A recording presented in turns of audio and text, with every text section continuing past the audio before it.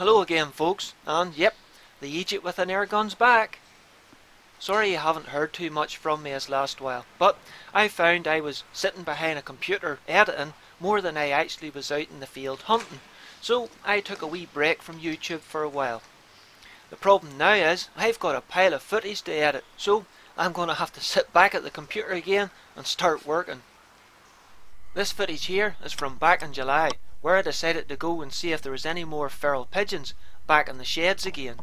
And I was only in the door when I spotted 4 or 5 of them up in the rafters. It's quite dark up in the rafters, so I switched the illuminated radical on to help me see the crosshairs. That's the first one down, but I had to give the rest of them a few moments to settle again.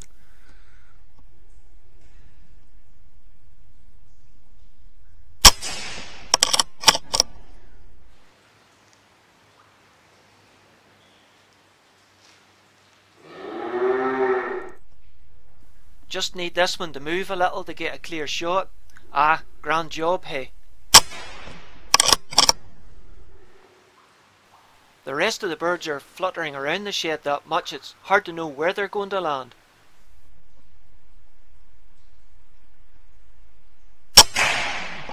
Ah, missed. That pigeon timed that to perfection. At least you can say you can hit the broadside of a barn, hey?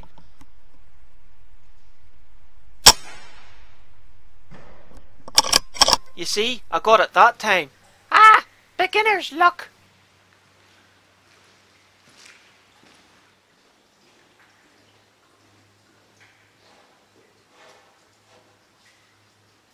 I'll just lift these before I go on and check the next shed. But that's 4 down in as many minutes. So that's a pretty good start. Sounds like you got a bad starter to me. Wait, Stu, nobody asked for your opinion. Don't worry, it's free. So if you're wondering why I shoot the feral pigeons, this is why. They dung over everything. There's no point spending tens of thousands building a shed to protect your machinery when this is what they end up looking like. And they do the same thing to the feed troughs and the water troughs for the cattle sheds, which can spread all sorts of diseases. The top of the combine isn't as bad this year, but man, is that a big pigeon egg. Boy, I'm going to have to invest in a bigger rifle. I think you better go before Mama Pigeon comes back. And drop into Specsavers on the way home too.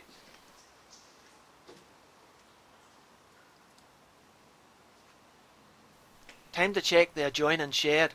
Unfortunately, there's a lot of young calves in here, so I can't open the door too far, otherwise they'll be out by me.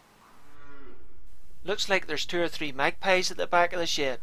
Probably about 50 yards or so, which is a bit far for my liking at the minute. And a few feral pigeons, one of which seems to be close enough for a shot. I don't know what that is there.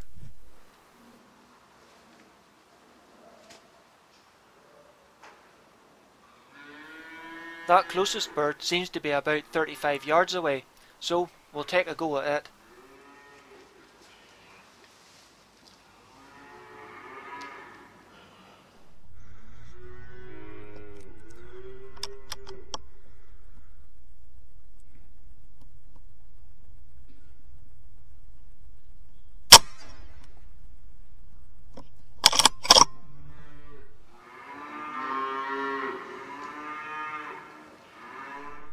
The other birds are a wee bit too far away, but I might be able to get a much easier shot from an adjoining shed on the left hand side.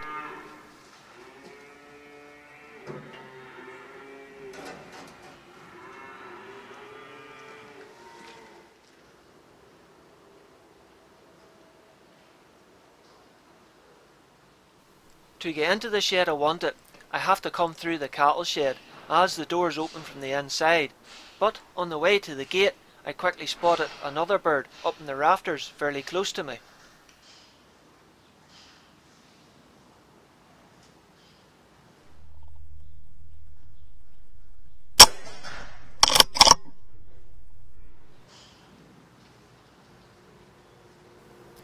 these sheds are all a wee bit of a maze. Technically they all connect to each other, but there isn't really an actual access or doorway from one shed to another, hence the gate climbing. Ah, sure, you could do with the exercise.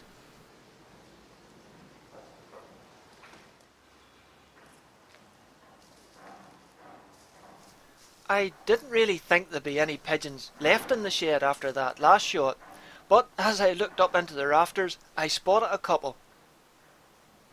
I didn't really want to take an awkward freehand shot up into the rafters, so decided to push this bale over a wee bit closer to give myself something to rest on. The pigeons didn't really seem to mind the movement, probably used to people working in and around the sheds, and the rangefinder told me it was a simple enough 25-yard shot.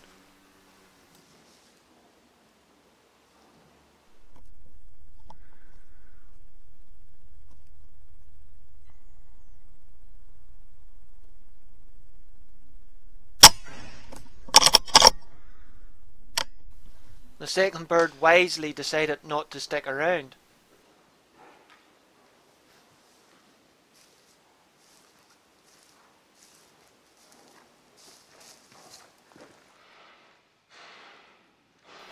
I decided to have a look out the back of the shed, as there's a few trees and some overhead wires that you'll get jackdaws sitting on at times.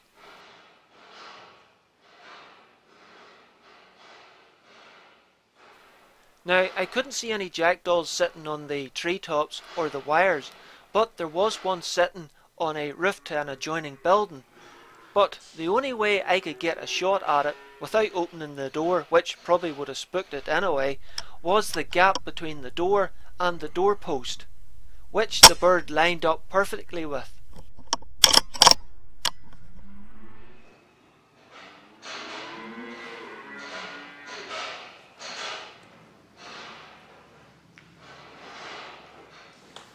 While I was looking for some feral pigeons up in the dark shadowy spots of the rafters, I noticed that there was a couple of jackdaws sitting on the electric wires outside.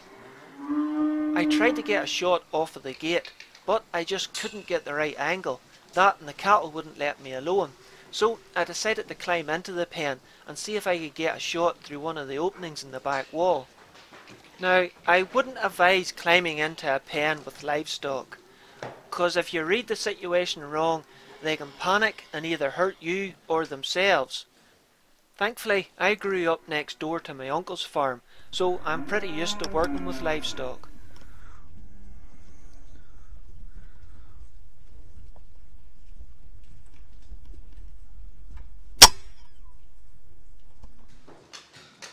Now, I was almost back out the door again when I noticed yet another jackdaw sitting in the wire. This time though, I had to take a freehand shot where I was standing. Oh, steady there, you boy, ye.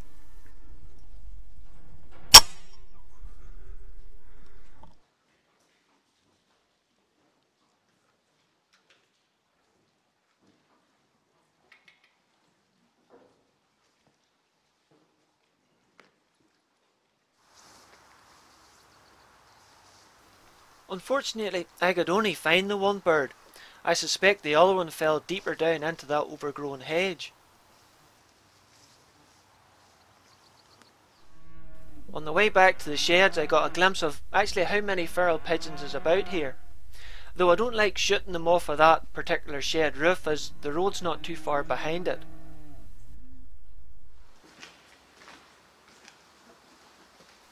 By now, I've had a good look around all the sheds, so decided to go back to the one with the calves in it and lift the pigeons that I'd shot before they get tramped into the floor.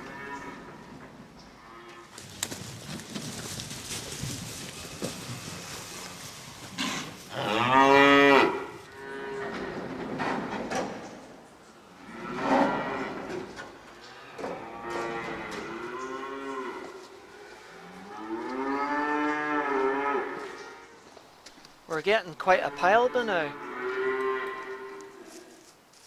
Since I couldn't see any more birds in the sheds, I decided to wait at the most active spot to see if any of the birds would come back in again.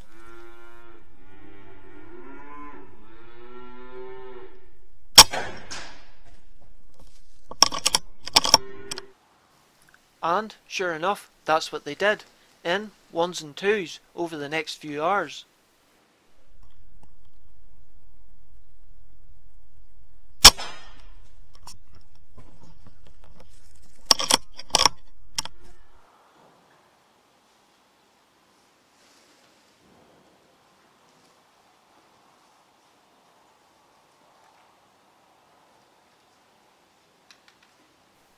Unfortunately, in the dim light, I thought this bird was actually facing me, when in fact it was actually a Texas heart shot. Not a shot I would recommend, but at this close range it actually done the job.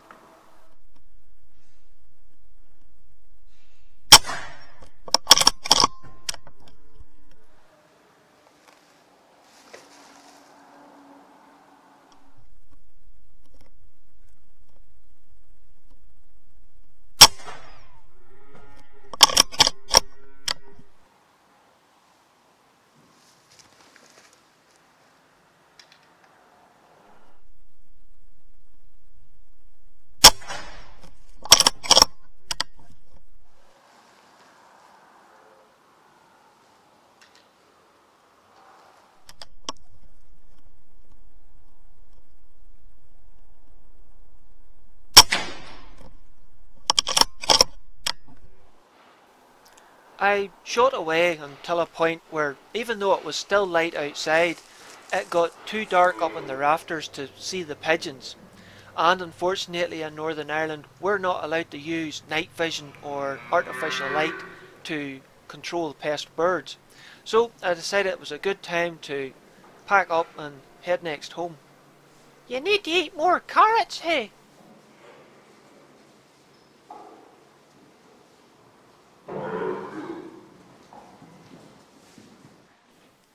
Well folks, I hope you enjoyed that.